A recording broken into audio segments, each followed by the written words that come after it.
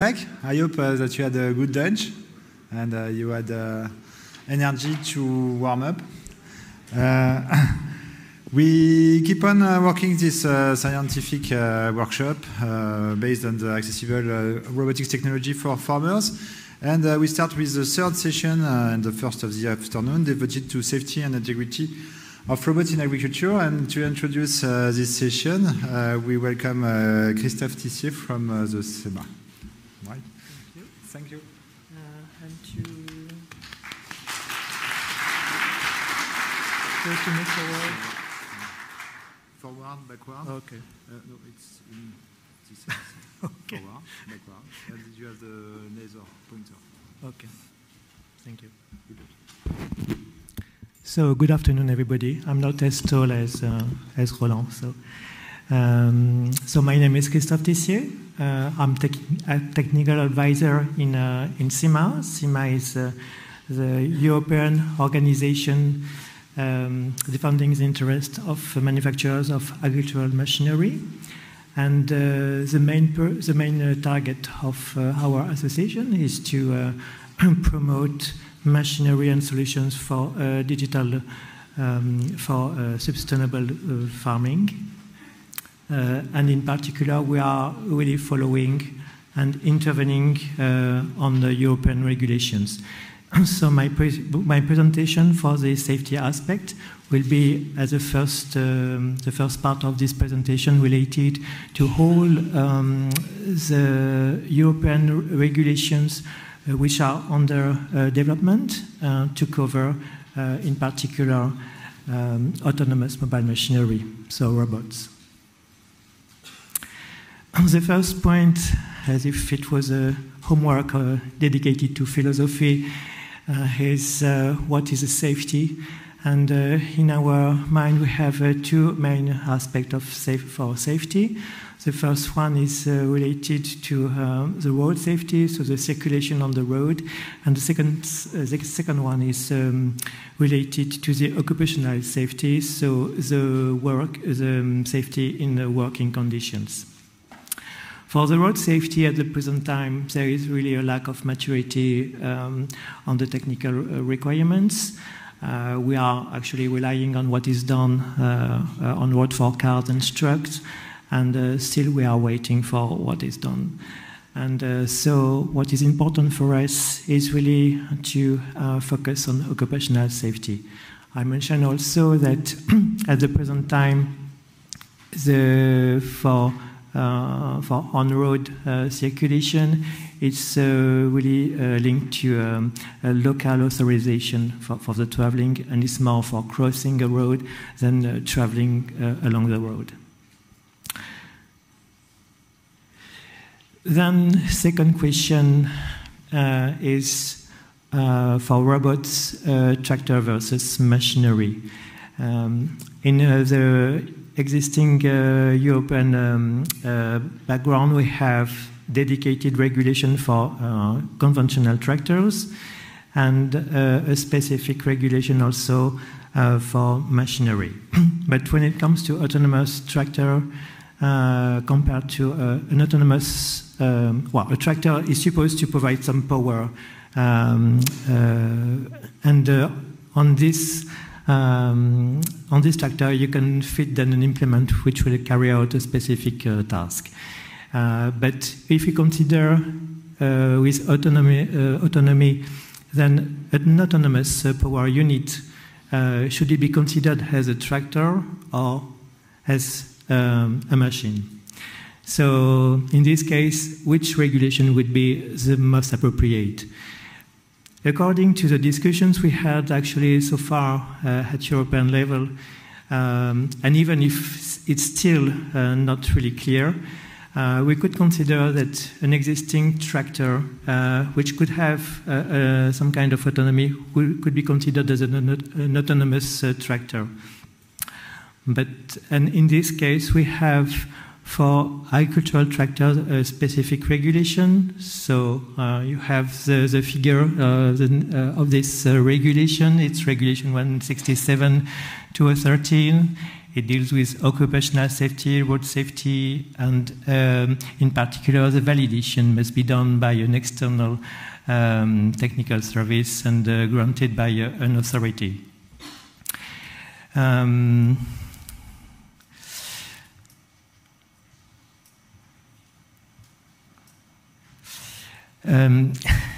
During last year, there was an assessment actually on this specific regulation in order to assess how autonomous tractors should be considered, if there was a need to open the discussions about this aspect. And the recommendation which was provided by the consultant through this assessment was that there should be an independent regulation. So it would be a long-term solution, because creating a new regulation will take several years. It would need an assessment at European level, ensure that there is an interest for this subject, and then several discussions between member states, so authorities, and also stakeholders like CEMA. In any case, we consider that at the present time, we have one standard, it's an ISO standard, which deals with autonomous functions, and we need to ensure some consistency between tractors and machinery. So the ISO standard is ISO 18497. It was published in 2018, and it gives some principles for design. There are general principles.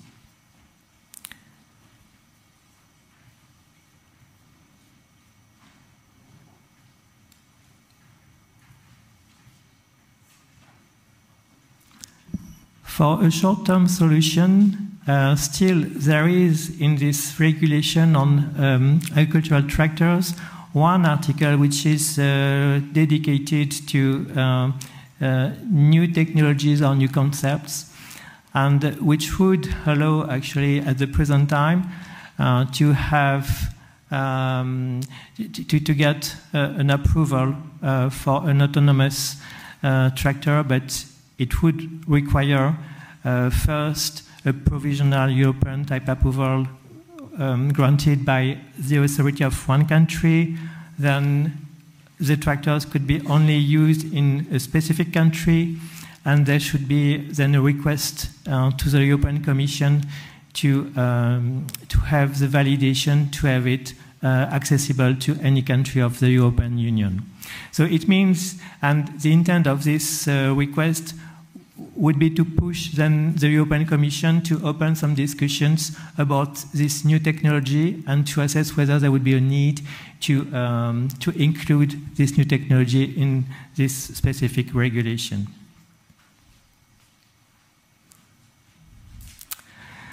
Then we come to machinery. So machinery is, let's say, a motorized equipment which is fitted with a specific tool, and with this specific tool, your equipment will carry out a specific task, more or less. And it would be also these equipment which are fitted on a tractor, so it can be a mounted equipment or trailed equipment. Here, so machinery at the present time are covered by what is called the Machinery Directive. So it's Directive 206/42. This directive covers only occupational safety, so work safety in the working conditions. And the principle of the conformity assessment is a self-compliance, which means that the manufacturer will prepare a technical file where he will prepare his risk assessment, identify the technical solutions next to all the hazards he has identified on his machine, so that in case of accident, there could be a clear process of what was done on his machine to reduce the risks and make his machine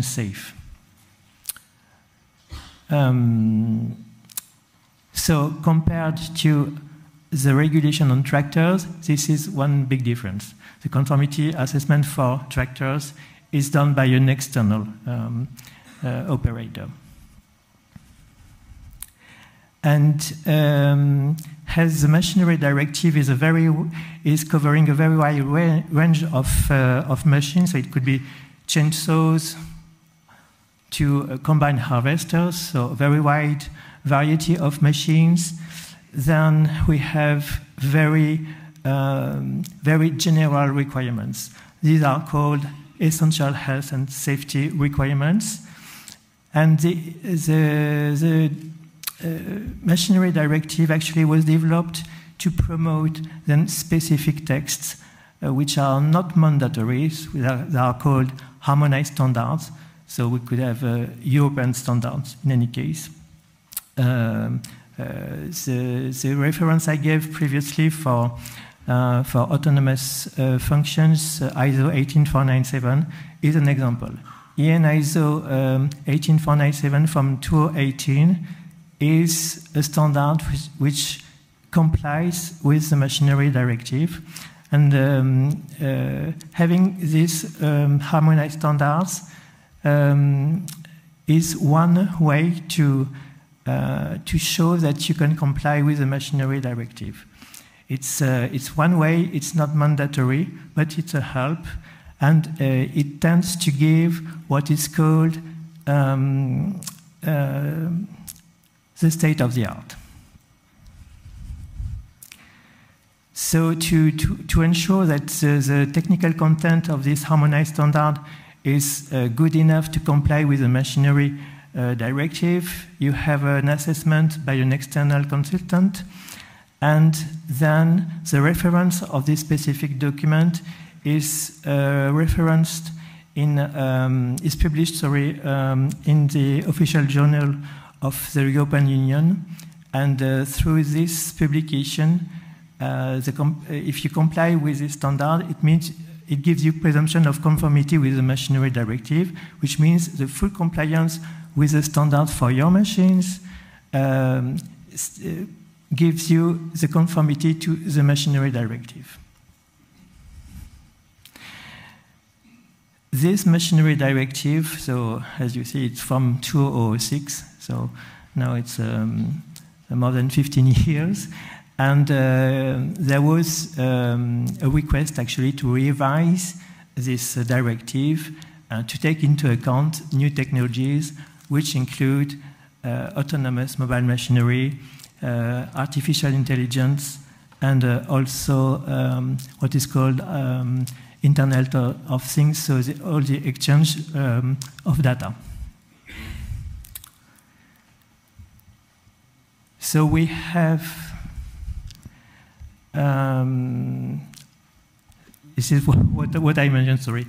What I mentioned, and actually also together with the revision of this machinery directive, there has been the development of a regulation dedicated to artificial intelligence, and for Internet of Things, so cybersecurity, we have the development at the present time of regulation which is called the Cyber Resilience Act. So the idea is really to ensure that for new technologies, there will be a full set of European regulations which will ensure the safety of the equipment which are on the market. These regulations apply to new equipment, and so apply basically to the machine, and so they give the requirements to be applied by the manufacturers. For this machinery regulation, because we are moving from a directive to a regulation, and in practice, once a regulation is published, it has to be applied in any country of the European Union. The publication of this regulation is expected within a few weeks, actually. So this is why I put already the year. I don't have the number afterwards. But so the publication is expected for, let's say, around May or June of this year. And we expect that the application will start by the end of 2026 or beginning of 2027.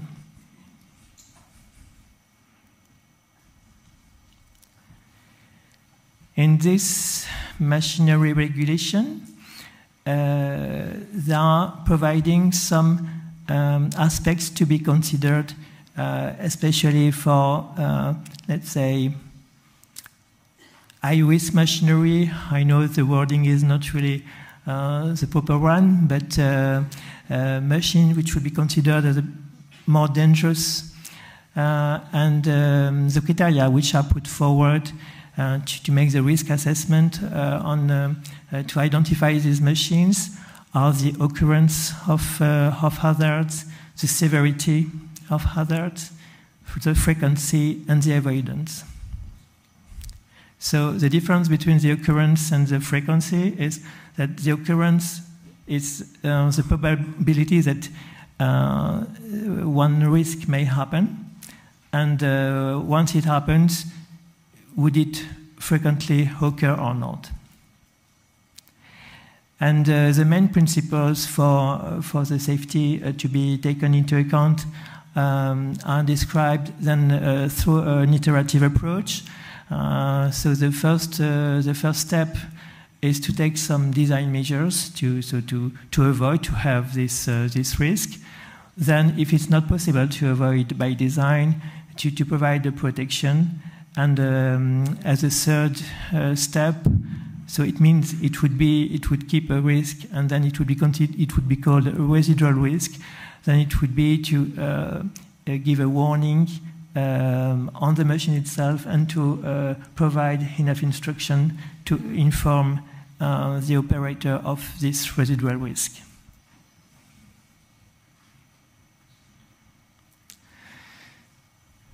So I try to put a bit forward the main aspects of this new machinery regulation, which will cover robots, and which is referred as autonomous mobile machinery in the regulation. So of course, I mentioned robots in agriculture, but because it's our case, but as I mentioned a bit earlier, the machinery regulation covers all kinds of machinery.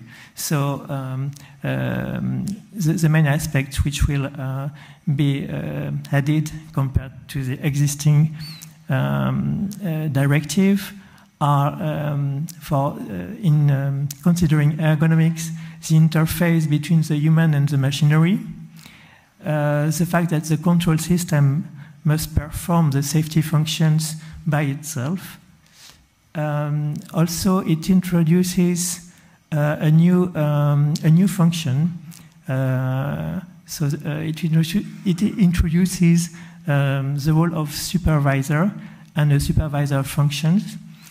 This is a function where you have remote surveillance of the autonomous machinery, and it gives some limited order. This supervisory function is active only in autonomous mode.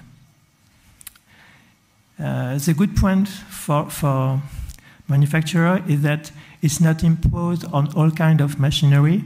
There were many discussions about this aspect, and so it means we have to consider the environment and the technical criteria of your machine to assess whether you need or not a supervisor and then a supervisory function. As I mentioned, it must provide information and overview of the operation to the supervisor. It must allow the machine to stop or to start, but only in autonomous mode, or bring at least in a safe position or a safe state. It must alert also of the dangerous situations. And of course, if this supervisory function is assessed to be important on the machine itself, then the machine cannot operate if it's not active.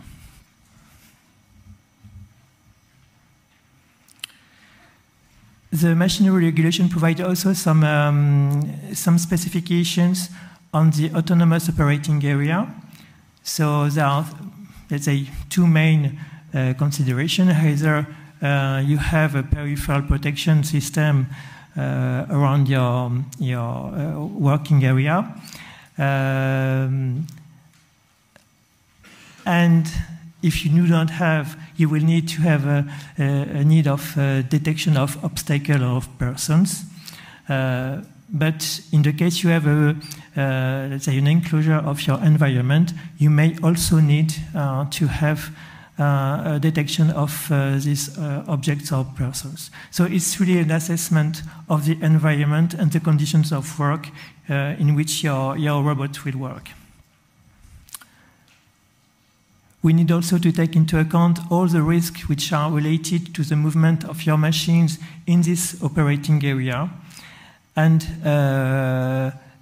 also, if your machine is connected with some other trailers or combined with another machine, you have to consider the whole combination and to assess whether it would generate additional risks.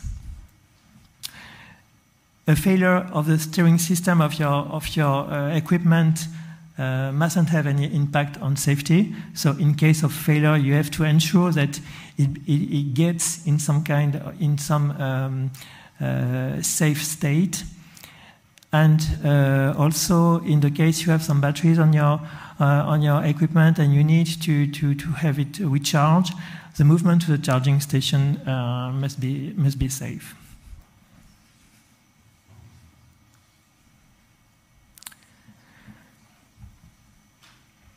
As I mentioned a bit earlier, so in new technologies we have AI. Originally, when the regulation dealing with the machinery was developed, there was intent also to have in parallel one regulation dedicated to AI, and so there was a very close link between both regulations. Considering the heavy work which was done on AI regulation, it was not possible to have a parallel development, and so they decided to disconnect actually both regulations. And so any reference in the machinery regulation specifically to AI was removed, and then they tried to find some kind of wording to target more specifically what is mentioned as a system with fully or partially self-evolving behavior using machine learning approaches. So what we want to have, what we have in mind are these equipment which will use machine learning techniques and which will be updated online.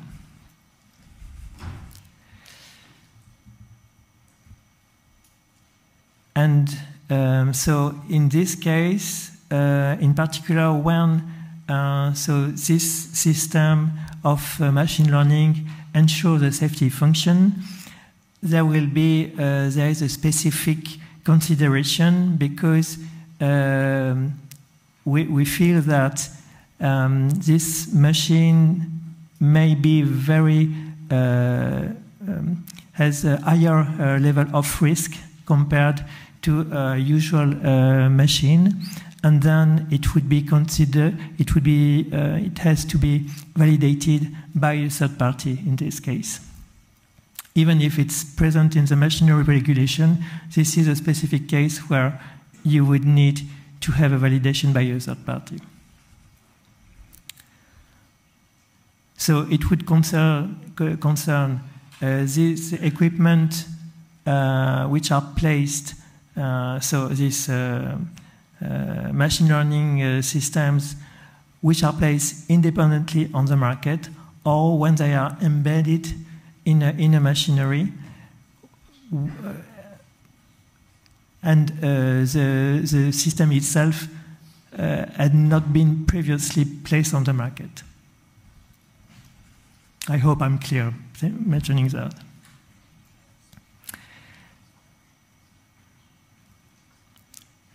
Then there is still, I mentioned this connection between the machinery regulation and the AI regulation.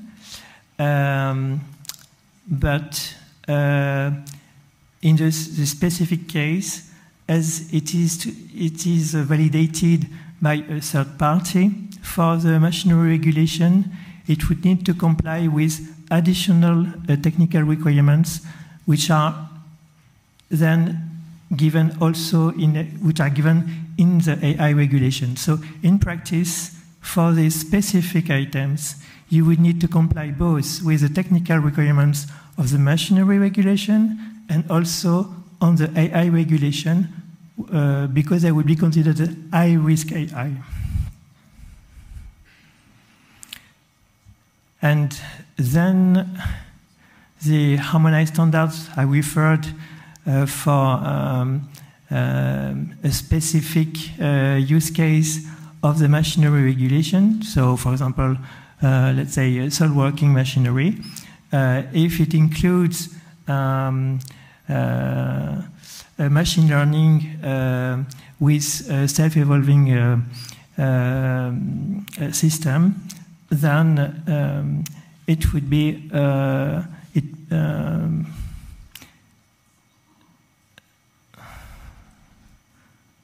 I managed to lose myself. I'm sorry.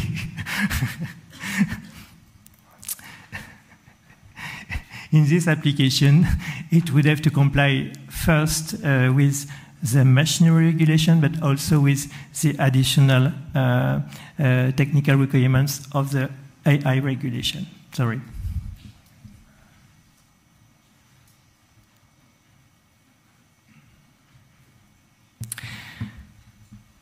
So for this specific self-evolving behavior systems, the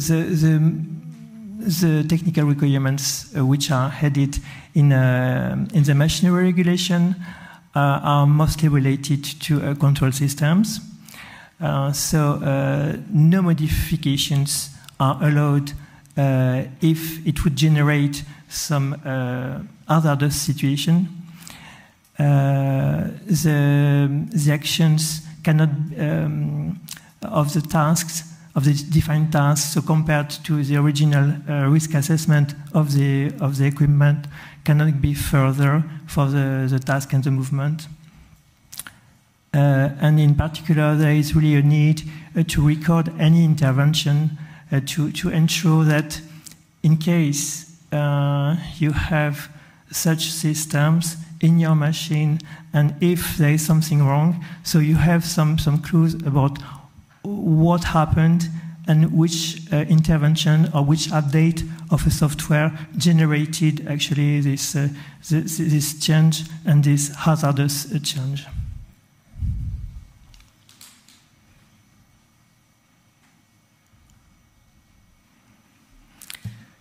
So I mentioned for AI, the AI regulation, and in our case, what is really the most important is what I mentioned as high-risk AI. And so I give you a few slides also on the development of this AI regulation.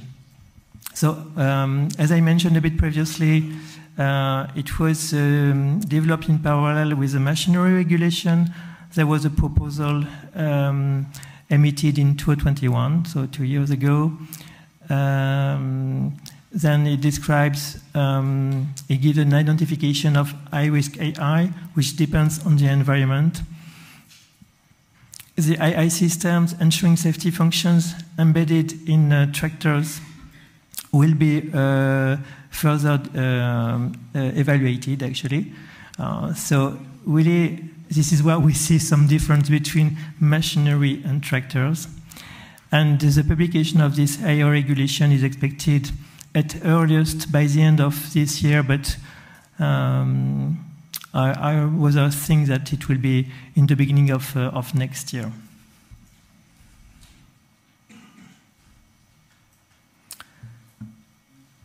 this AI regulation actually gives considers a risk management systems, and it's over the entire life cycle of the machine. So it's not only when the machine or the system is developed and before it is placed on the market. It's also when it is used that there are some regular updates to ensure actually it really still is in line with what is required in the regulation. There are some requirements for the data and data governance, which means that when you need some data for your system, you will need to use several kind of data sets.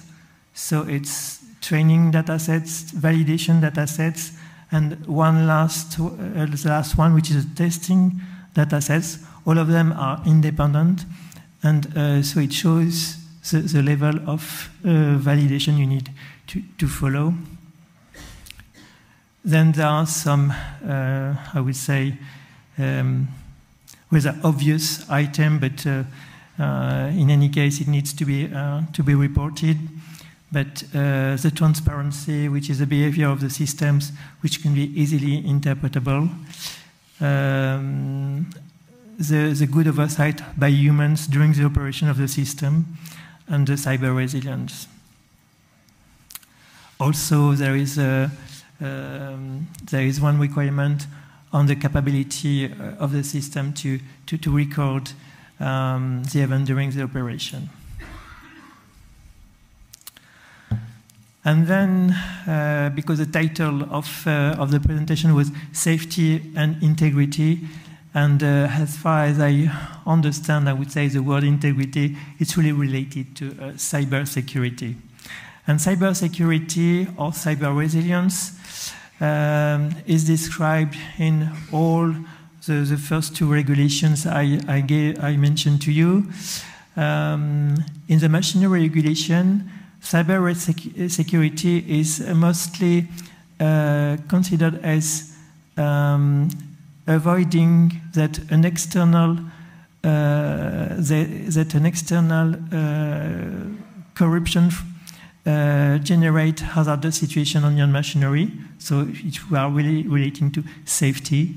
For the AI regulation, it's in relation with the behavior of your system.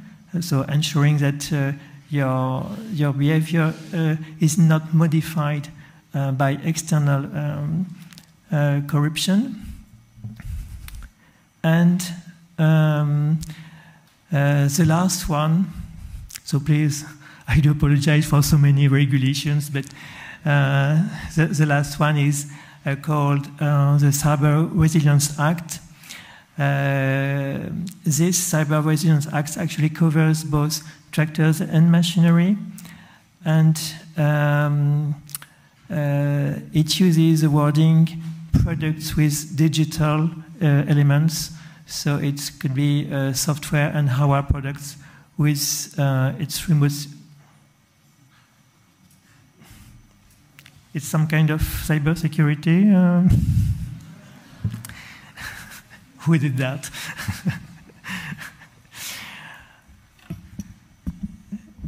So, yeah, well, I tried to explain what is called product with digital elements. In this case, the conformity assessment is ensured through a self-compliance, and so the principle will be similar to the machinery regulation, which means we have general technical requirements, and then for each family of products, you will have the possibility to define, to develop in a standard for a family of products, more specific technical requirements.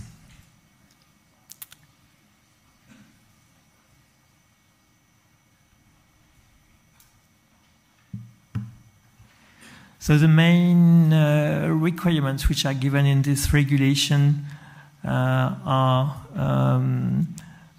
ensure you have an appropriate level of cybersecurity, which is based on the risk.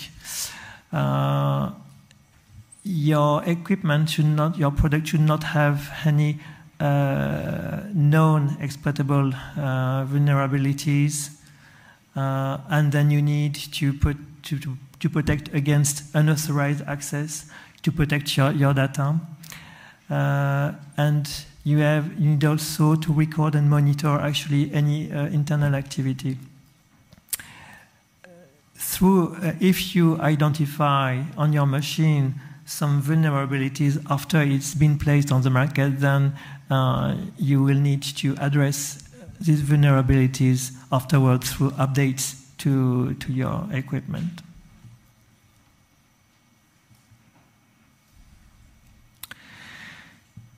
So on our side, actually, this Cyber Resilience Act is not only providing few components and then your machine or your equipment would be fully compliant with the regulation. We fear that actually we would have to review completely the whole architecture, and therefore the date of application, which is at the present time 2026 for this regulation, may not or will not be enough. So we will have to push till 2030. For us, it sounds much more reasonable for our sector. And on the other side, for tractors, there is a fear to have another regulation to comply with. So again, a multiplication of regulations, which would generate a big burden on the shoulders of manufacturers.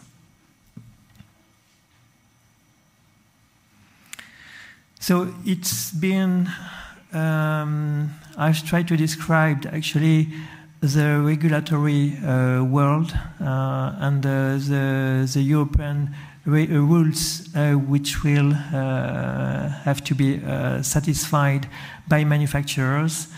And as I mentioned also, we have some these regulations, so the Machinery Regulation and the Cyber Resilience Act try to push and to promote the use of harmonized standards. So these standards are really dedicated, they can be very dedicated to agricultural machinery. And so here are a few slides about what we have at the present time in standardization. And in particular, we have, I already mentioned it for tractors, but this is really a standard which gives presumption of conformity to the existing machinery directive. It's ISO 18497. It gives a principle of design for agricultural machinery. And when it was developed, actually, it was mostly focused on these larger size machinery. So small machines are not very well taken into account. And so there was a wish expressed to review this standard and to have a better coverage of the machines, and to cover also all kind of automation of autonomy. And it was developed under taking into account the kind of techniques you have. Well, yes, we can see properly here. You have so the kind of techniques, non-automated, automated, the kind of modes, and then you have all these functions. So manual, non-automated, partially automated, semi-autonomous, autonomous. There was also a revision has been initiated on this ISO standard. Now it's split in 4 different parts with the definition of vocabularies, so the development of these notions of semi-autonomous, autonomous, and so on. And so the 4 parts The first one is dealing with the design principles and vocabulary. The second one is dealing with obstacle protection systems. Third one with autonomous operating zones. And the last one is dealing with verification and the validation principles.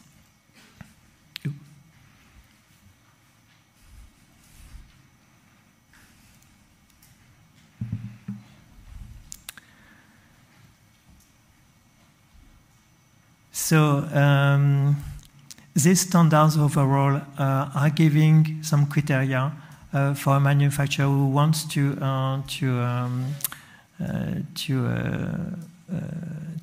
design a safe robot.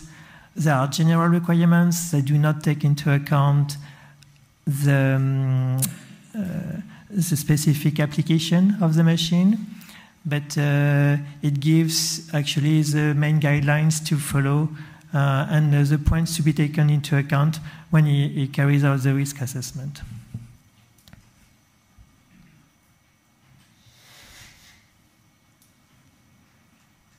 And in particular, for the validation and the verification, there are some description of possible test methods and to be considered depending on the size of your machine. For example, for the detection of an object or a person, there are several methods and criteria for an object to help the manufacturer.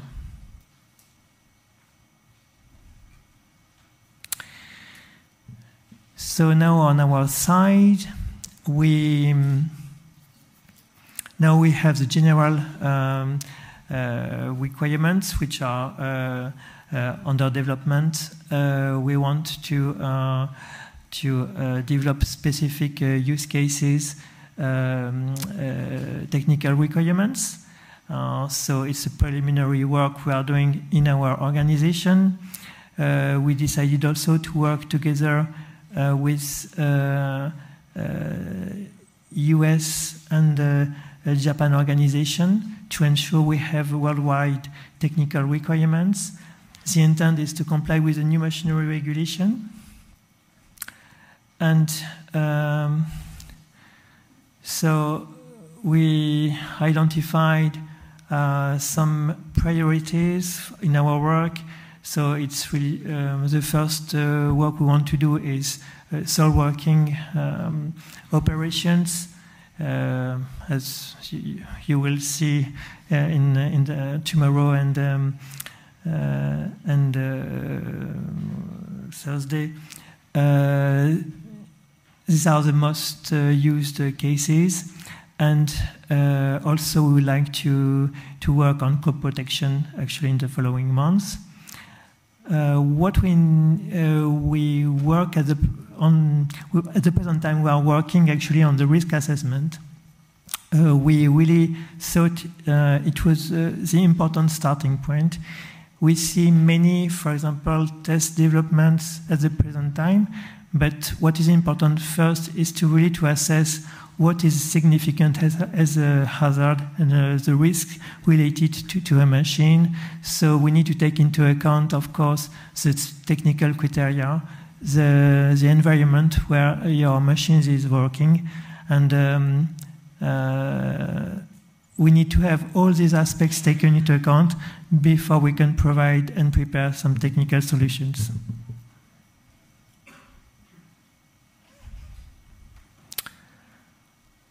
So I said it almost completely. And so the intent is to, as I mentioned, it's some kind of worldwide work we want to have. So the intent is to propose some, to have some proposals to ISO. Our timeline for our internal work is to be able to have something finalized by the end of this year, at least for soil working. And for cybersecurity, same situation. Harmonized standards to answer to comply with the Cyber Resilience Act. So there is CEMA is working closely with another organization which is the Agricultural Industry Electronics Foundation. So we are really focusing on electricity, electric, and electronic aspects. So there is a preliminary work which is done in this organization, and then it will be pushed to ISO.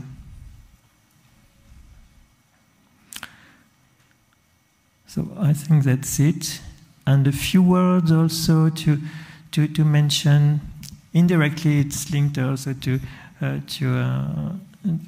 safety, but CEMA is also involved in a European project which is AgroBoFood. So it's not only manufacturers, there are also test labs, many stakeholders which are involved in this project. The intent is to set a network to promote the technical solutions which are developed on this equipment. So you have some digital innovation hubs, and our manufacturers are represented also in this network. What is important, and I forgot to mention it actually for CEMA, is that we are defending the interest of big companies, but not only. We are also working with SMEs, and in particular with in the field of autonomous machine. SMEs are really present.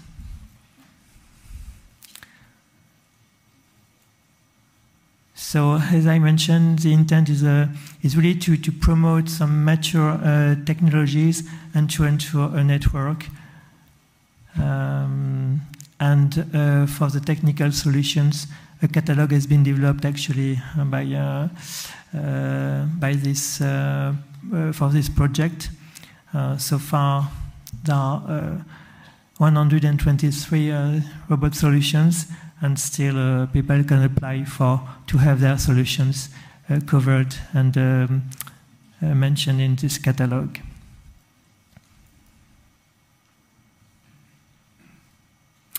So in case you are interested, I think in any case the presentation will be available. So you have the contact of AgroBoFood and also of my colleague who is following all this project. Is Vania Bizevac.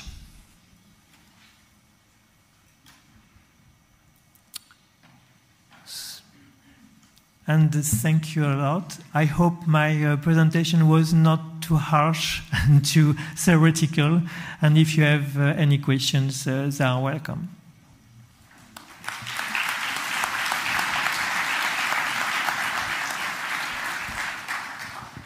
Thank you very much. Hopefully there will be a presentation about the AgroBoFood project a little bit later in the afternoon. Unfortunately, we are a bit out of time, but you stay here for the discussion, so maybe we can go further on some points during the discussions. And you are here also tomorrow, and you stay tomorrow? I will be here tomorrow. So you will be free to ask questions to Christophe tomorrow. Thank you again.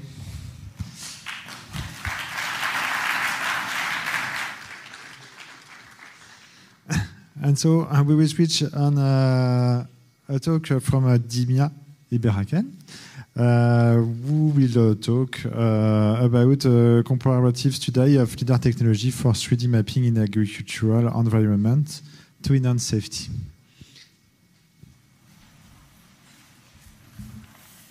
Please go ahead. Okay. I'll just move. So, hi everyone. My name is Dimia Iberraken. I'm a research engineer at INRAE. And this is Marc-Antoine Malinge, who is a project manager in computer vision at Inodura. Here to present a comparative study of LiDAR technologies for multiple application in agricultural environment to enhance safety.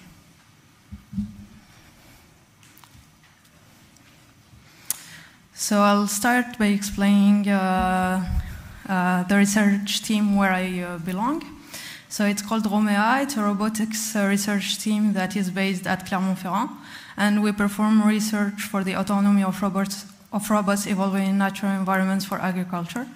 So the scope of the research subjects that we have at ROMEA goes from the conception of the robots till handling the interaction with the humans and the environment. Hello everybody. So I'm Marc-Antoine from INRAE. INRAE is a tech company based in Lyon, and we are designing and manufacturing custom systems for a wide range of applications. Our skills are software, vision, robotics, signal processing, artificial intelligence, and embedded systems. And we are developing 4 technologies. So we have InescTEC, which is a robot guiding system for bin picking application and flexible applications. We are developing Inovia, which is an embedded system that can detect people around moving machines in order to avoid collisions. So this is in a demo from INRAE robot, and we are also building INOSCAN and INOSLAM, but we will talk about that further in the presentation. Okay, so together we created a joint laboratory called Agrivia, who will be starting work starting from the 1st April, and I will come back to it later a bit.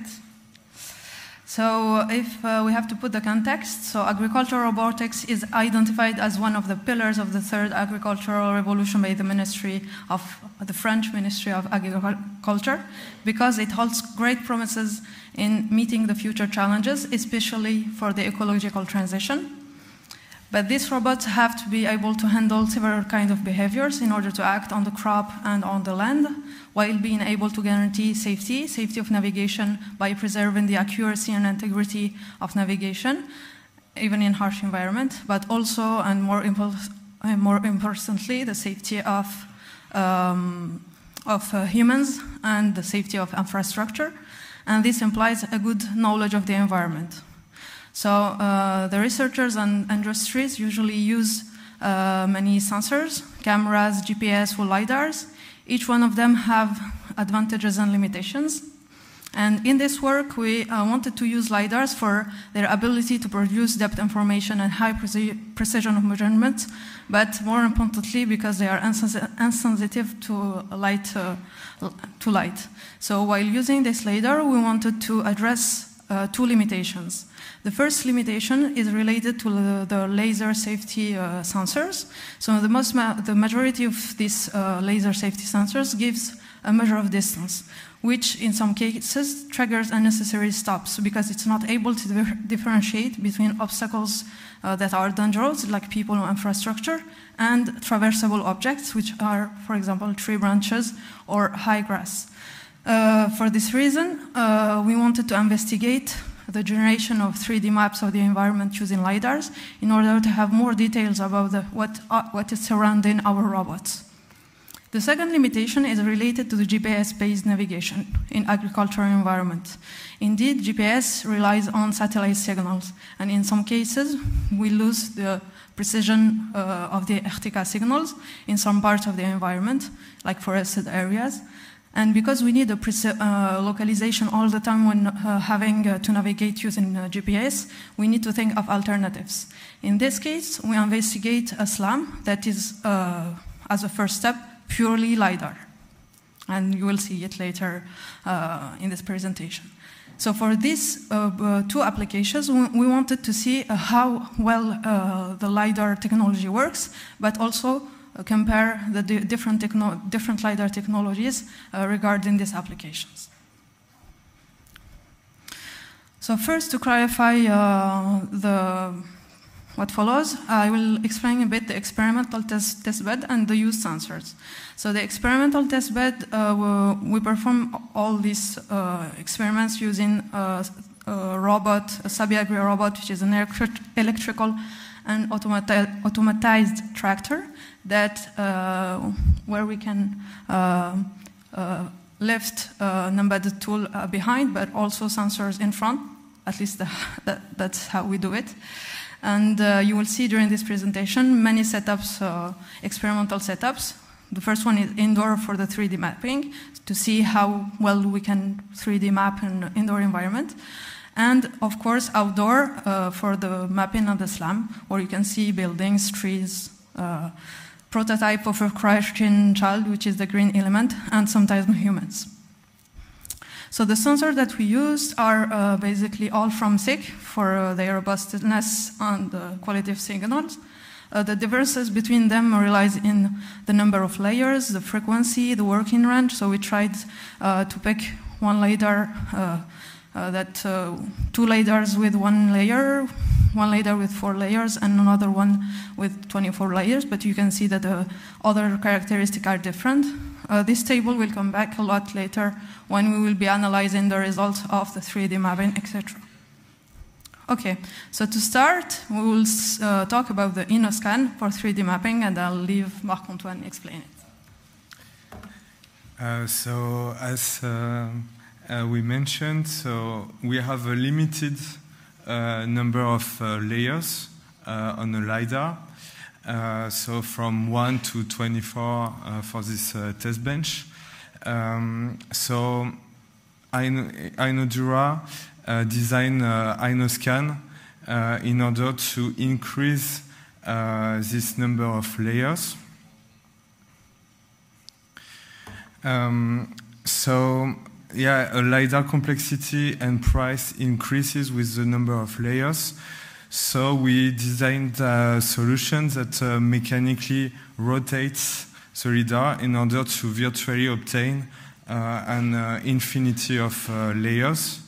We have a rotation motor that gives an absolute angle feedback that is used to recompose really dense point clouds while rotating the LiDAR. And the rotation speed can be adjusted, leading to a lower or higher resolution. So we worked with INRAE in order to develop a cross-platform which is compatible with different LiDARs and a custom interface with INRAE software in ROS.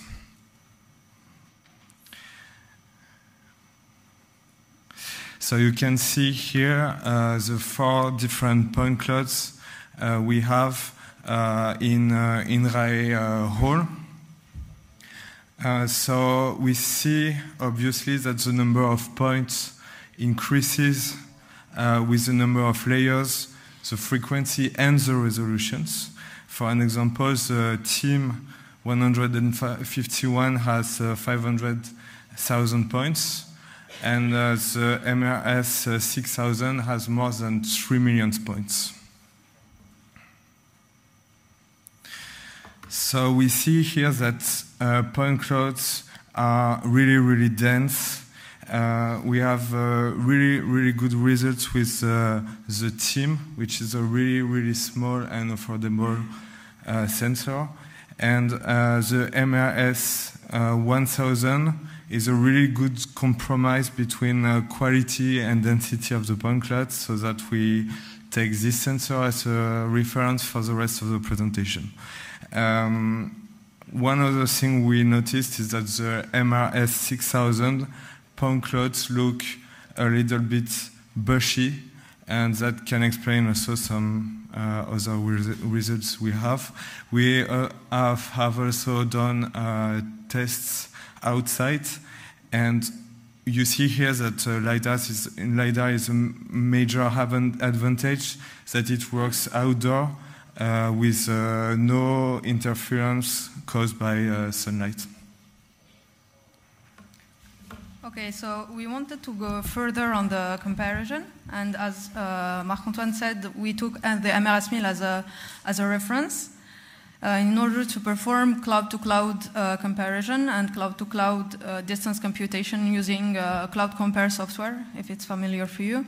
It's a basic algorithm that looks for, in the compared cloud regarding one point, it looks for its the most closest one in the reference cloud, and then it computes the distances. The goal will be to show the disparities between the compared cloud and the reference cloud.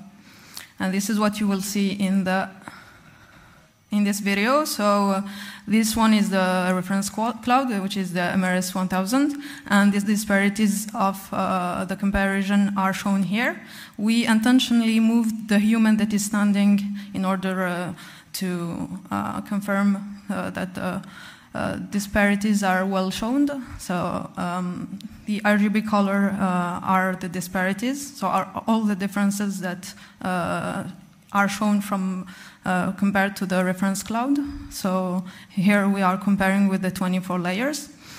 So the first, the conclusion that we had regarding this comparison is that the working range of the MRS 6000, so the 24 layers, allowed us to reconstruct the farthest building with the same resolution as the elements in a closed area, as you can see it behind. But also the disparities that are noticed, especially on the wall of the MRS 6000 cloud, the 24 layers, are due to the quantization effect, which is the discretization. And this is particularly visible on this sensor because of its distance resolution, which is 6 centimeters around, which is, this resolution stays constant whether we are close or far. We can say that this sensor is very suitable when willing to detect something that is very far away. So we did the same thing with when comparing the MRS 1000, which is the 4 layers, with the 1 layer. And you can see that we have less data on this scan because there we have less layers on the vertical range, so when doing the rotation. However, we can see more details in the horizontal range because in this case we have a better remission. Remission is the measurement of light that we capture from elements. So in here, the LMS 121 has better remission for objects that are that lights at 90%. That explains why we see more elements that are in RGB color from far. The other operating mode of the InescScan is with the angle holding. So we receive a request through ROS services, and we can hold the angle at a certain position in order to perform other tasks. These other tasks can be following our path. And if you want to know more about this application, you can come tomorrow to the demonstration session in booth E1.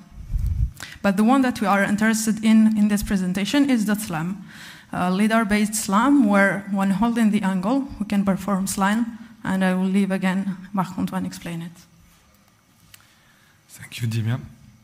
So SLAM is the acronym of simultaneous localization and mapping. It's one of the key technologies for autonomous robotics. Thanks to SLAM, a robot is able to explore an unknown and complex environment and navigate autonomously. So INRAE has been involved in a French government program for 3 years that aim to apply SLAM techniques to a wide range, a variety of conditions and situations. We ended with this jacket that someone can wear and that is doing real-time SLAM. Pure LiDAR-based SLAM that we are talking here involves analyzing 3D point clouds and searching for characteristic features like edges, planes, and blobs. And those features have to be compared to previous scans in order to estimate the new 6 degrees of freedom pose. And what is really interesting is that a global map can be dynamically estimated, and it has to be filtered in real time for computation problems. And SLAM can be, of course, robustified with sensor fusion, like camera, IMU, and odometry.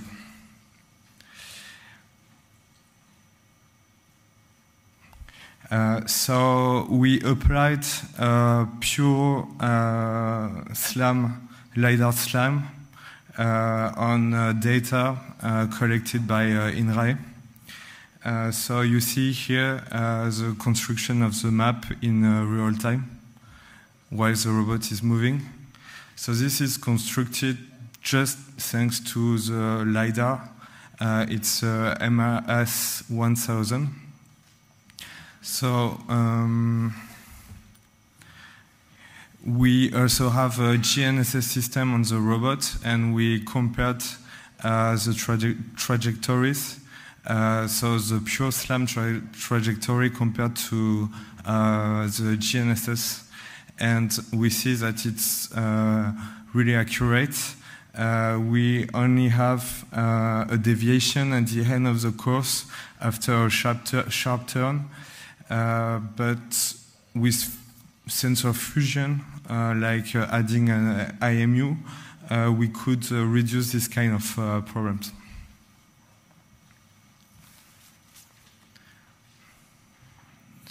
We also did the same test with MRS 6000, and you see here that the result is not that good. So we can observe that the SLAM diverges right after the beginning of the test.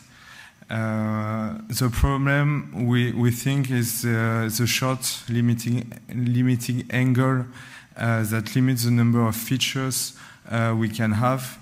And we have to remember that SLAM positioning is not absolute, and it can lead to major error propagations.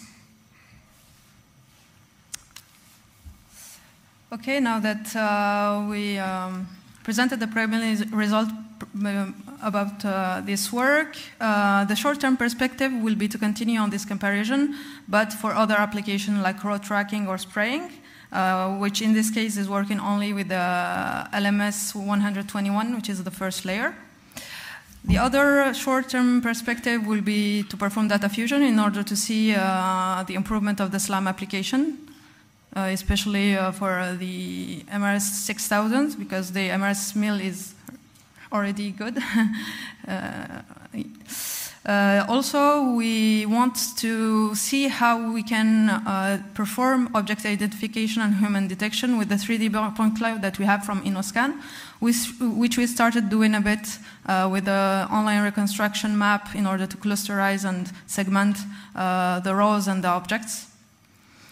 And the long-term perspective will be the joint laboratory Agrivia.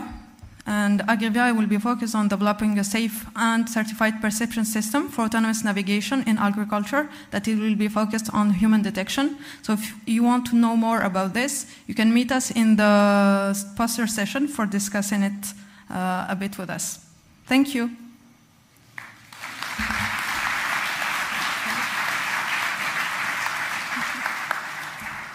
Thank you very much. I'm sorry to tell you that, but we are drifting about the time. Yes. But the good news is that you are making demonstration tomorrow. So Yes. you have also present on the poster session. So feel free to ask some questions to Marc-Antoine and Dimia during the poster presentation, and tomorrow and the day after in the demonstration area.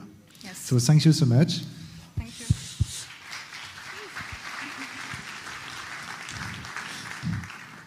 And so now we switch to a presentation. We talk about safety, about the robot, but let's talk about safety for the farmers and with the development of robots that helps farmers to limit the expositions to chemical products.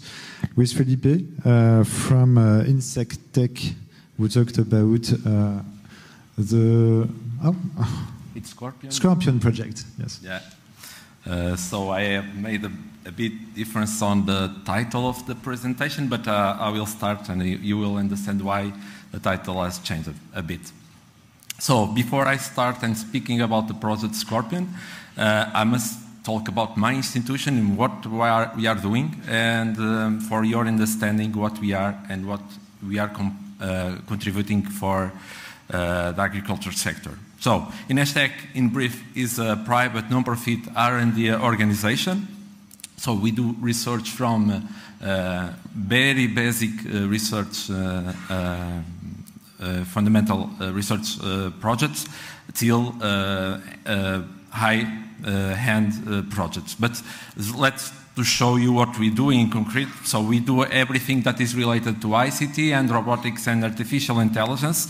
So we have in one side the people and researchers trying to pull or to push our ideas to the market, and we have the other perspective, that is initiatives that we have at InescTEC that tries to go to the market and understand what are the real needs and desires of the society in terms of ICT and robotics. So, and then here we have these initiatives that we call it Tech for Something, and the first one that is aligned to my presentation for today is the initiative Tech for Agro-Food, where we're trying to understand what the agriculture and the food systems needs to be more efficient and more innovative in our world and to be more sustainable.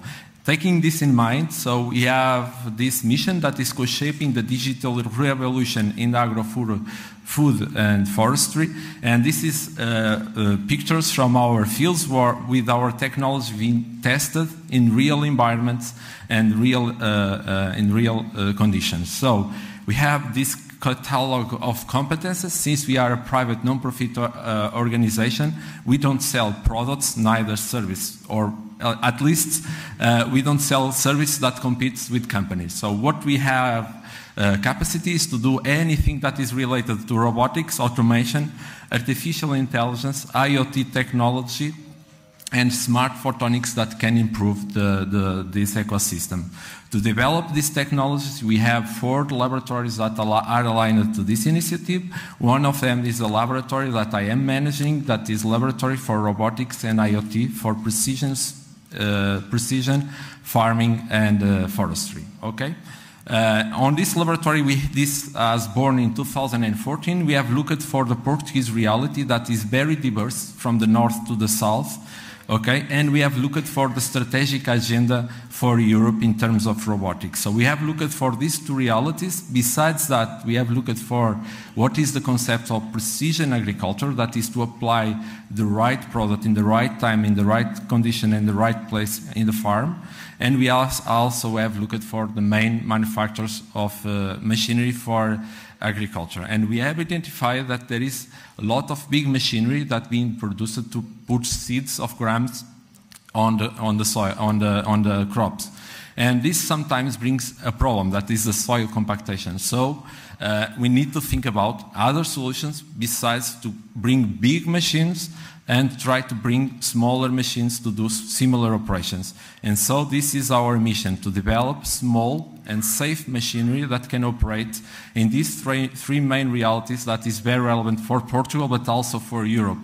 And when these 3 realities are steep slope vineyards, where we produce the port wine that is well famous worldwide, and we have 2 main challenges. That is, these vineyards, they are not in flat terrains, they are in steep slopes, and where the GNS or GPS may fail because the signals might be blocked, but also we have a challenge that is the terrain is not flat and the robots might fall or the machinery might fall. And there is some constraints in terms of mechanization.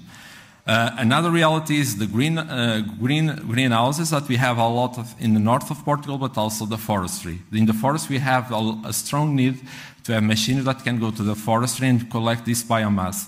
These are very relevant for our perspective because we can combine the three realities in terms of efficiency. We are not just looking for in robotics in a particular condition, but we are looking in more complex systems that not requires us robotics, but also complex systems that can cooperate between forestries, vineyards, and greenhouses, okay? Of course, we have a lot of experience developing robots, but with this experience we have learned a lot developing IoT technologies that can be applied in this reality. So this is our roadmap in terms of developing technology. So we have in the 4 milestones for our laboratories. In the first milestone we have defined that we want robots that can go to these steep slopes and navigate fully autonomously and acquire the maximum information from the crop. And then we are at the moment in the second stage, that is precision spraying robotics technologies. We are also aiming and working at the moment and starting working in pruning and harvesting operations. So this is our roadmap of perspective for our laboratory. We have these groups of technologies that we are working on it. We are more or less a team of 24 people at the moment. And we work from navigation safety, and the safety, since it's the topic of this session, we don't look the safety just in terms of the sensors, but also in terms of the code that we produce at the laboratories. Most of the days that we produce code, this code will be reused by the companies in the future. And so what we look for the code is like we are doing in the aviation system. That is, the code should be readable, understandable, and reusable in the future, and stable in terms of upgrading. For testing and validating these technologies, we have 5 experimental facilities that are supplied by Portuguese companies where we can test and deploy these technologies. This is the first generation of robots that we have deployed in the steep slope vineyard. The first one is a robot that is able to go to the vineyard. This was in the autumn season, but it's a robot that is able, with a sensor on the robotic arm, to touch on the grape or in the leaf and extract 45 parameters or more on the grape or from the leaf, with a high accuracy for understanding how in stress is the plant or in quality state is the plant. This is very relevant if you want to make a more wise harvesting operation, because you can collect the best grapes on the right moment, okay? And in the second video is not playing, sorry for that, but is a robot that is able to make precision spraying to the grapes, okay? With this experience and with this knowledge, we help the Portuguese company that has developed a robot that is able to go to these steep slope vineyards. This was done in a triangle of innovation that we call in Portugal, that we must have always a research center, end user, and a company that can take the technology to the market, okay? I will not go too much in detail, but here you can see the same technology that is operating in the forestry for doing operations of biomass collection and harvesting, okay? I will not go too much in detail, otherwise I cannot present the main projects that we have here. One thing that we have understand on the laboratory is that to put this technology in the market, we need to develop not just some parts of the technology. We need to develop the full technology from scratch, because there is some impacts when we develop everything from scratch, because the software might be influenced by the mechanical components that we have in the robot. So what we have done here, from our past experience, we have developed a second version of robots that are built from scratch. And the idea here is to help to take this technology more faster to the market. These are the 2 robots that we have here. You can see tomorrow these robots operating autonomously out there. I will not to show you too much in detail, but these are the same robots the new robots operating in the same conditions, but with the software that we developed in the first generation. The first one is doing mowing operations in steep slope vineyards, but also in flat vineyards, and we have the sprayers robots in the other side. I will not go too much in detail to this robot because this will be presented tomorrow, and we have some demonstrations tomorrow, so you can see in live. This is IoT. I will not also talk about IoT because we are in robotics, so in a robotics forum, perhaps this is not so much interesting for you, but we have a concept that is to use these IoT technologies that are compatible with the robots, but we can use in the afterwards. So I will not also detail this. So the Scorpion project is a European project funded by USPA agency, where we aim to pick the GNSS technology, namely the Galileo signals and new signals, and to put this at the service of the agricultural robots. Okay, this was a project that started in 2021 and will end at the end of this year. Okay. The idea here is to build a robot that is able to answer the steep slope vineyards requirements. That is, robots that can go to these steep slope vineyards and operates fully autonomously. Okay, this reality is not from Portugal. It's a reality for 7 or 8 countries in Europe. Okay, including Germany, Spain, France, Switzerland, and Italy. And when we are solving this problem, we are solving a problem of 10% of area in Europe, okay? This consortium joins research centers like InescTEC, EURECAT, and STEMS, and join 2 companies, that is Deimos, that is experienced companies doing GNSS receivers, TAME, that is a manufacturer of precision sprayers, and we have associations like Servin, IPN, and Innovi, and we have SPI that is helping in the communication and dissemination of the results. We have also Barningen, I forgot to mention that is also from the research side. Okay, I will not go in details of the work package, but we have on this project we have put a lot of integration operations to show our capabilities in terms of consortium. So we are driven by results to have the robots operating on this condition. So at this moment we will make a third integration on this fair. So you will see the robot being integrated with some components. It will not be with the full functionalities, but you will see the robot with very basic functionalities in terms of spraying. I invite you to join our newsletters that is in this link, so you can subscribe it. And the idea is to deploy this robot and these realities in Portugal, Italy, and in Spain. Of course, in Spain we have chosen a small and easy vineyard because it was for the first integration, but as you can see, this is not a typical flat vineyard, it's a complex for robotics. The first robot that we have built was starting for some components that exist in the market. We have picked a tractor that has 75 horsepower, and we have put a sprayer on the top, and we have integrated the most variable rate technology on this sprayer to make precision spraying in this case was in a flat vineyard. I hope that this video is not so long for do not disturb. I don't know, always my time, because I think that we are delaying it a bit, but because I don't see the clock here, and I need the clock because sometimes I lose my time. So this is the same, this is a machinery that is making a precision spray in a vineyard, okay? And what we have shown here is that we need to update this machinery if we want to go to steep slope vineyards, okay?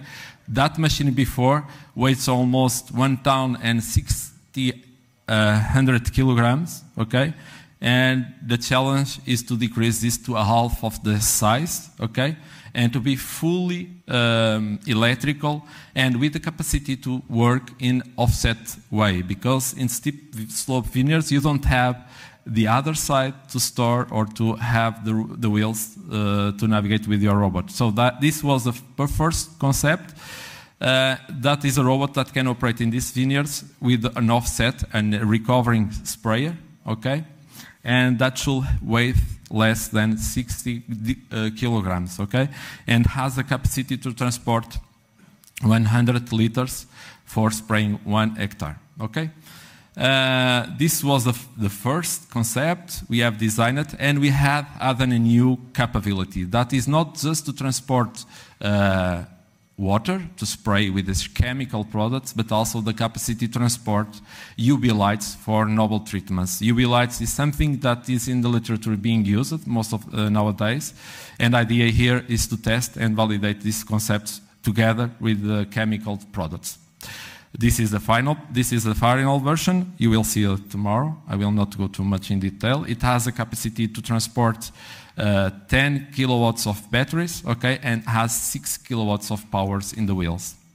On this project, we are developing a novel receiver that is capable to take all benefits of the GNSS signals that we have available in Europe, okay.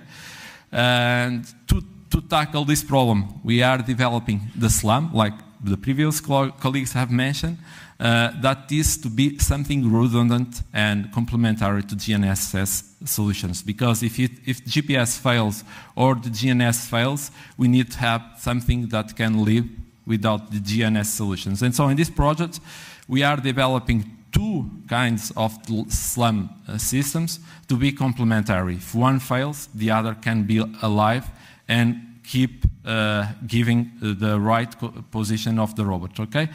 I will not go too much in details. If you want, I can explain you or more in detail.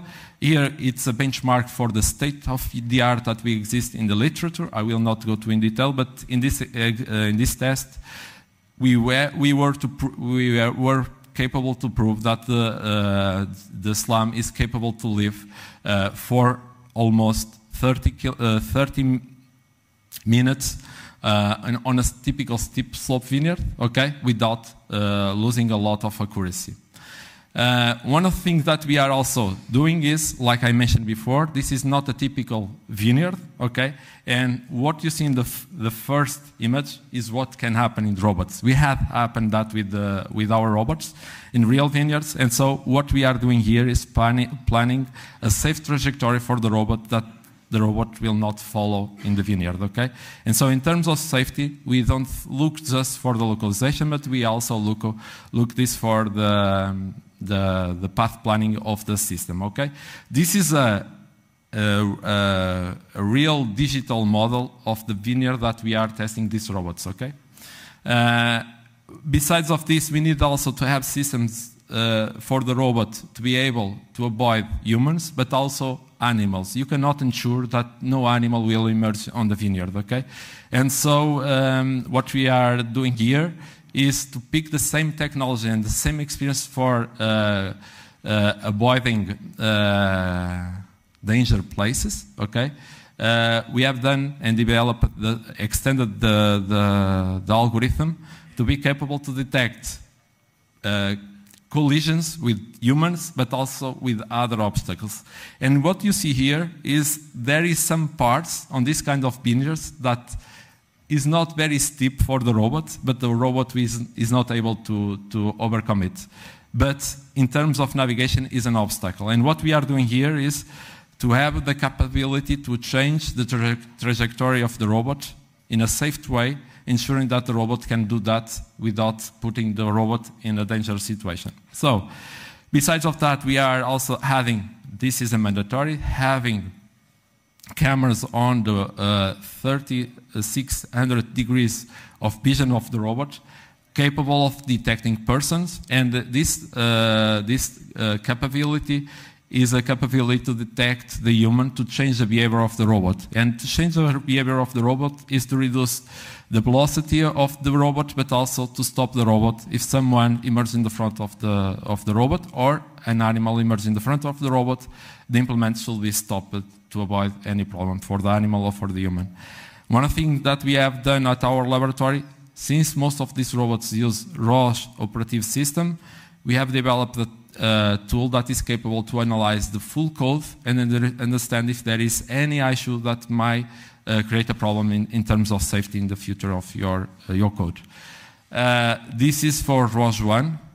We have not upgraded this for the ROS 2 version, but our robots are at the moment in ROS 2.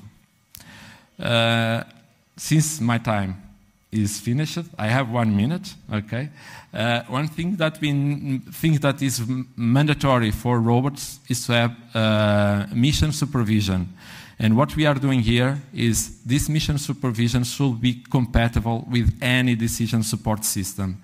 And what we mean with this mission supervision that we are developing in this project is capable to pick in a prescription map that comes from a decision support system and translate this prescription map in a set of tasks that should be accomplished by the robot.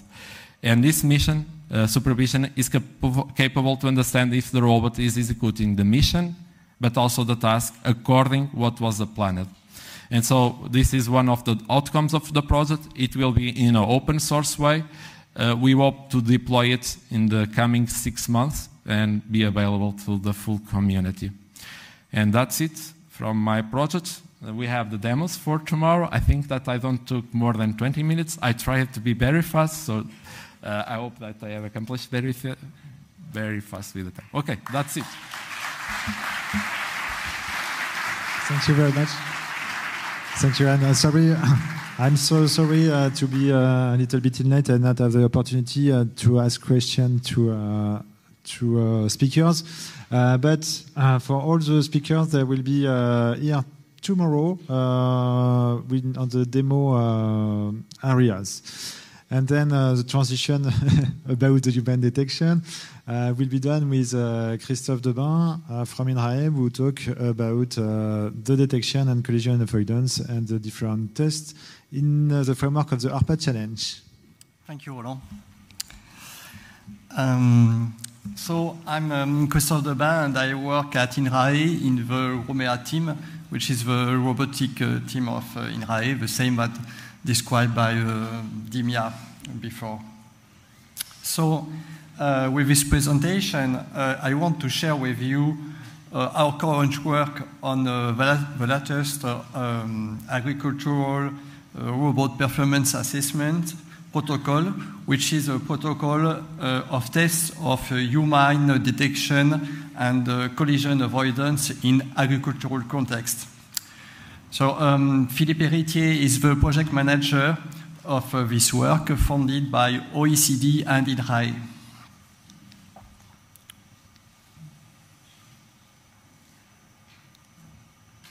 Okay. So initially, the ARPA project was funded by AgroBoFood European project. And in 2021, we presented at FIRA the first 3 ARPA test protocol, whose objective were to test the performance of a mobile robot safety system.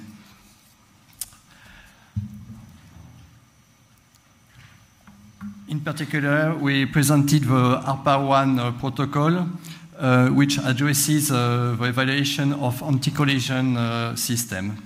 This video shows the result of anti-collision system test based on the standard ISO 18497 and on failure mode cause and effect analysis of this type of functions. So you can see the robot of one of our partners, who is VTBot. And the obstacle, which is the reference obstacle of the standard. And then at the top of the video, you have the measurement we have done during the test. So we have the speed of the machine and the distance between the robot and the obstacle.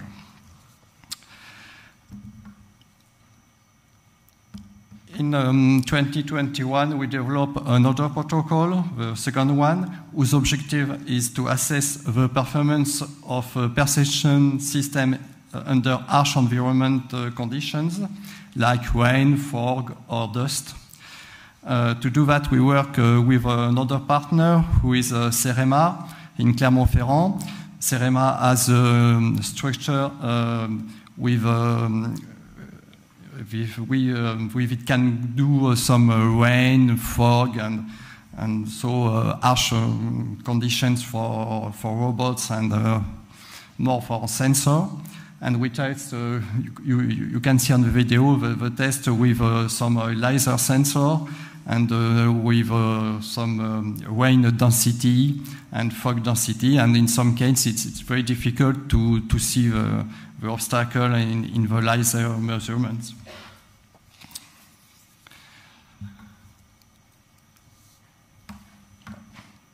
And the third one, in 2021, we developed the last protocol concerning the function of geofencing to guarantee that the robot does not leave the agricultural plots.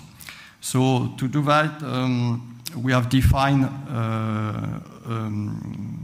a plot very difficult for robots. So you have the shape of the plot. It's like a whale with a lot of different angles and so on. And the robot has to work on this plot without leaving it. So here we can see 2 videos showing the test of 2 robots of our partners in this project, so Tissier and VTBot.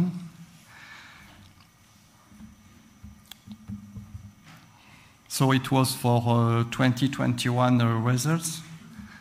Oh, excuse me. Okay. In 2022, we work on a 4th protocol whose objective is to test the performance of a human detection and collision avoidance system in a context including agricultural work situations. Let's look at some real situations on the ground. This picture represents a work of vine trellis slicing, where people collaborate with the machine in order to perform the task. As you can see, it is sometimes very difficult to distinguish workers and vegetation. However, autonomous machines must be able to evolve in the vegetation and detect human being in order to avoid the collision. Another situation, here is the case of a child in a maize crop. In fact, the child it's a little dummy we have in INRAE. Even it's more difficult or quasi impossible for the eye to detect the dummy presence.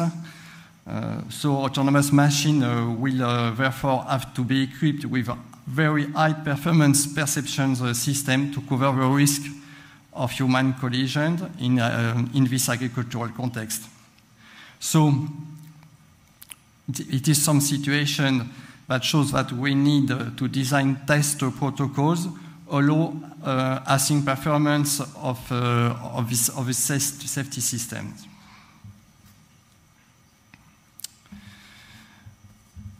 Our method, so this slide is to show some elements of our method to design the protocols.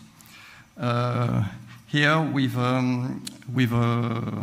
failure mode cause and effect analysis, we consider the key factors for testing the operation of an anti-collision system in an agricultural environment.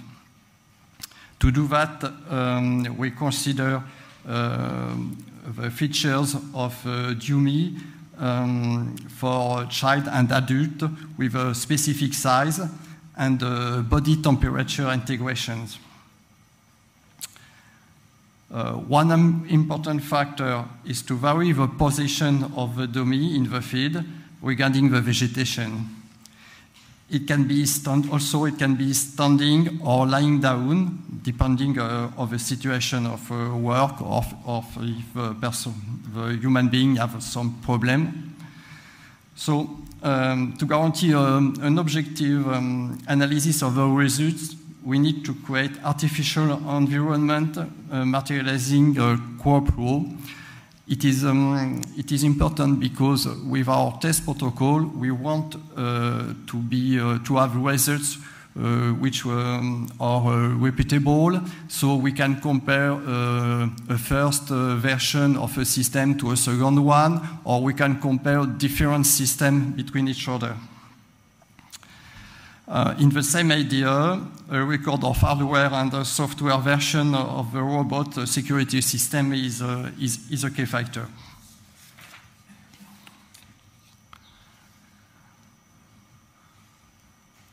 So our proposal for this fourth protocol, so we decided to use heated child and adult dummy to be representative of thermal human properties.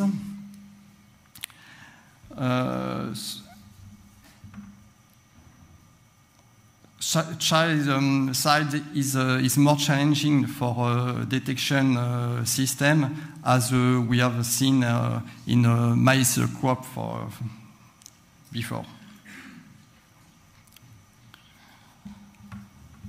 Now let's have a focus on dummy position that we propose in the protocol. If we want to be sure that the safety function of robotic system works, we need to consider dummy positions that represents the greatest challenge for the system. As a first approach, we propose a lying position with a dummy on its back. So this position on the back corresponds to the lowest height from the ground. The first case can be the case of a dummy lying in the working direction of the machine. The dummy surface detected by the machine's perception system is minimum in that case. The second case proposed is the dummy lying on its back, perpendicular to the machine directions of travel. And finally, the third position is the standing position, which is certainly the most common one.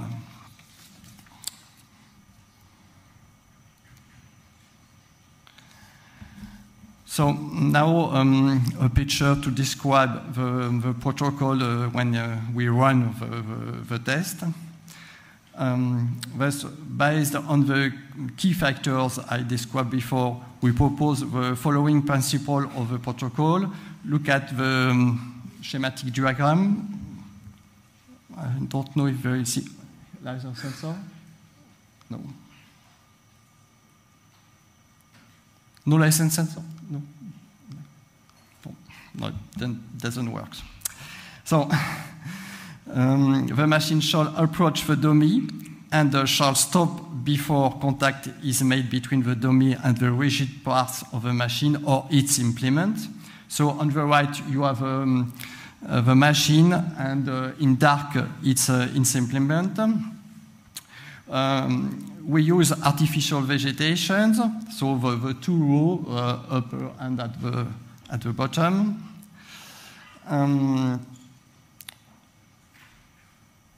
The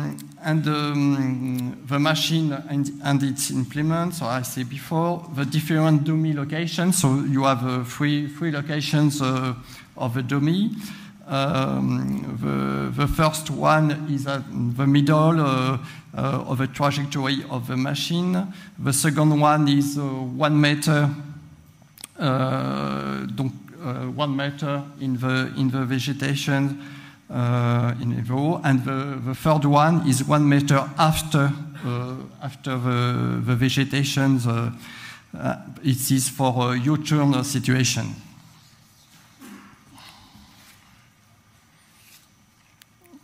Okay. Second, the dummy is arranged in lying down position at the reference points. So you have the same three locations, but the dummy is lying down position. So it is the second test.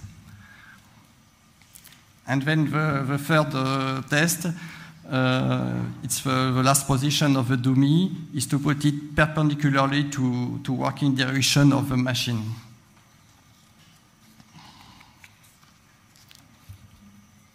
Okay. So here you have an equivalent in case of Stadler machines. So we consider also work on several ranks. As for the interview case, we propose 3 locations for dummy.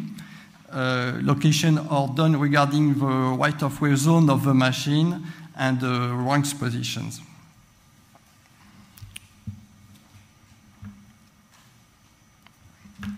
And now some information concerning tools and metrics. An absolute laser tracker records the autonomous machine position and speed during all the tests. So you can see this measurement system on the picture on left at the top. An optical sight is fixed on the machine for tracking. And to check the speed of the robot is monitored, as you can see on the graphs on below. So you have a graph of the speed of the machine. So the laser telemeter can measure the distance between the optical sight, which is fixed on the machine, and itself, and we can record all the measurement. If the test is successful, we check that the robot is in its safe state, and the minimum distance between dummy and machine is measured.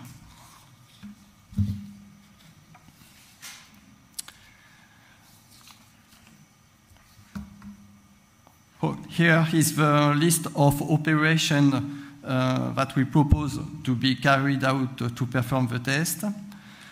So first, the user manual, the configurations, maximum speed, maximum load, dimension, also all the information that we have in the user manual of the robots. Second, we receive and prepare the robot with the manufacturer. So we need some engineer or technician person from the manufacturer. Third, we check the robot, the system version running on the robot, the sensor orientations, compliance with technical documents and user manual. Then we measure the dimension and the weight of the machine, and we keep and instrument the machine with optical sight, for example. Then we learn or pass on the mission to the robot and install the laser tracker near the track, near the test zone. And then we conduct a dry run of the test. At the end of the test, we check whether the collision was avoided or not, and measure the distance between obstacle and machine.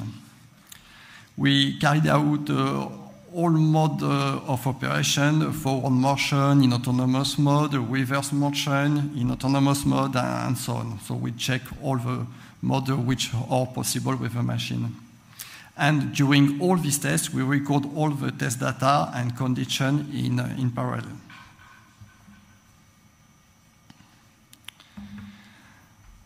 This slide shows an example of a test with INRAE robots. So it's an example of running the protocol of tests with our robots, with our dummy, and so on. So this video contains 4 small videos. The first in the top on left comes from a thermal camera embedded on our robot. In the top on the right, video comes from a GoPro camera on the robot. Video in the bottom on the right comes from a static camera. It's just to have a video of a protocol when it is running. And the last one represents a top view from a laser tracker data.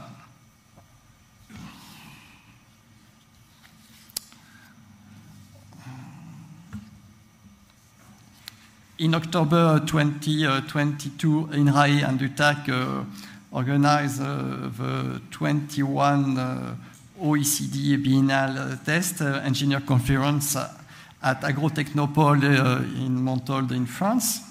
The objective was to share advances in terms of safety function test protocols for agricultural robots.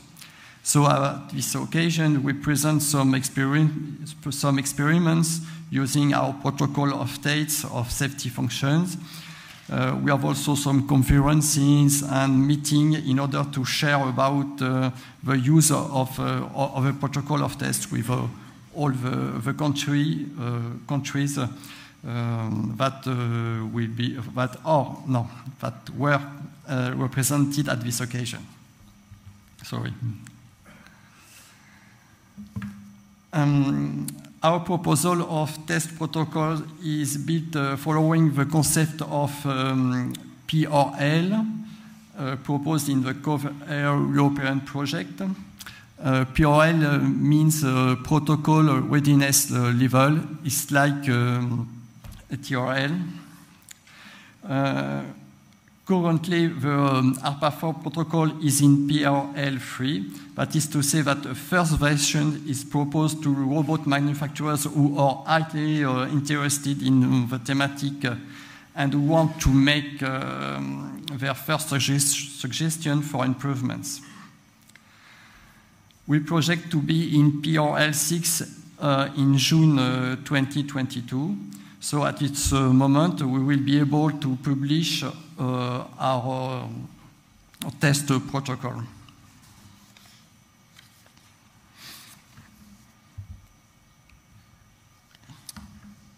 In conclusion, the Agrotechnopole is now proposing as an agricultural robot test offer the first free protocol presented in 2021 at FIRA. ARPA 1 test of anti-collision system, ARPA 2 test of perception system under harsh environmental conditions, ARPA 3 test of geofencing system.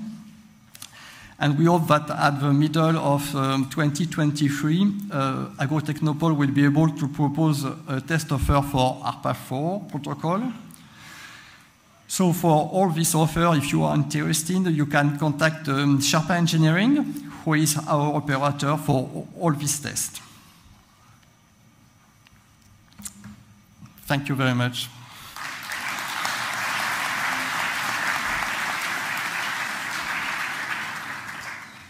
Thank you very much. Again, I'm sorry, but we are still in late. So we are 10 minutes in late. So this was the last talk of the presentation, of the session. So I suggest that if you have some question about this test, and I'm sure that there is a lot of, you can do it during the break, the coffee break right now. We are supposed to start in 10 minutes, so I suggest that we keep the break of 20 minutes. So we get back for the last session at 3:50. Is it okay for everyone? So thanks again to the speaker of this session, and see you in 20 minutes.